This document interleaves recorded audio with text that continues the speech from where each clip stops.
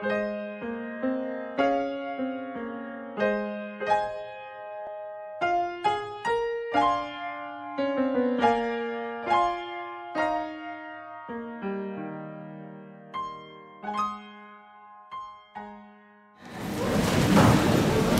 you, choir, for that song, but I kind of have my own song I like. So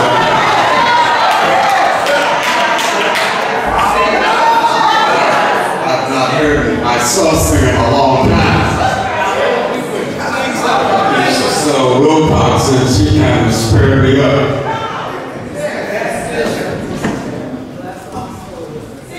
Have faith, hope, and charity. That's the way to live successfully. How I know the Bible tells me so. Be good to your family, as the rest of all can surely be. How I know the Bible tells me so. Don't worry about tomorrow. Today, oh Lord, is right beside you. He'll guide you all the way. Lord, faith, hope, and charity. That's the way to live successfully. How I know the Bible tells me so. One more time. Don't worry about tomorrow.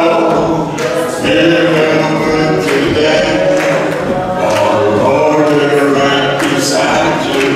He'll guide you all the way. Have faith, hope, and charity. That's the way to live successfully. How I know the Bible tells me so. How I know the Bible tells me so.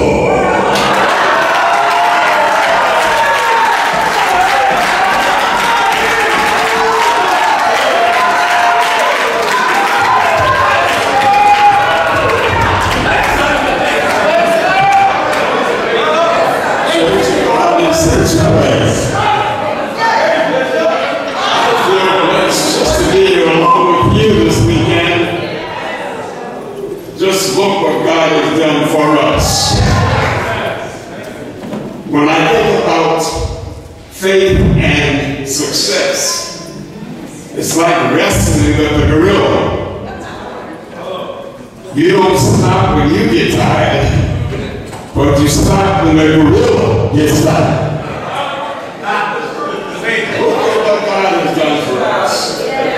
We've come this far by faith, leaning on the Lord, trusting in His holy word.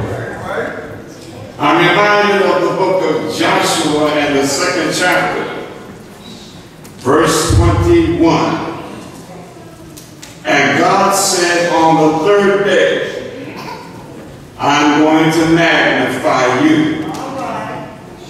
I want to just substitute days for years, because in Bible prophecy, you substitute days for years. This is Bishop Hendrick's 3rd year of leadership. And look where we are today. God said to Joshua, this day I'm going to magnify you before all of Israel. I'm going to augment you. I'm going to enlarge your territory. So we thank the Lord that we have this building here that God has blessed us with. Cherish this moment. When I think about time, tomorrow is just a fantasy. Yesterday is only a memory. But today is the only reality we have. Life is not promised to us for tomorrow. So we have to enjoy the moment right now. And we don't live for the moment, but we live in the moment. You see, if we start living in the moment, the years will take care of itself.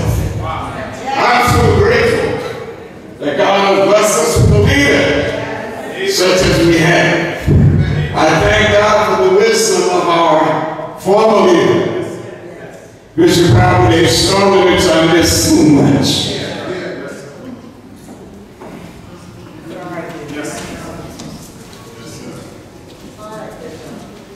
We did quite a few things together. We were very close. Sometimes he called me when I was living in New Haven at 3 o'clock in the morning and say, "Come on, Frank, let's go get some coffee." We used to close up restaurants. Brother Thomas Cox and Mr. Robert A. Stallings and myself. We'd get there and talk about nothing but the church. But we'd open up and close that restaurant because our life was engrafted to the church. I'm so happy for this moment. And I know that God has greater plans for us. Bishop and I were speaking prior to coming down here, how the Lord is going to magnify this area.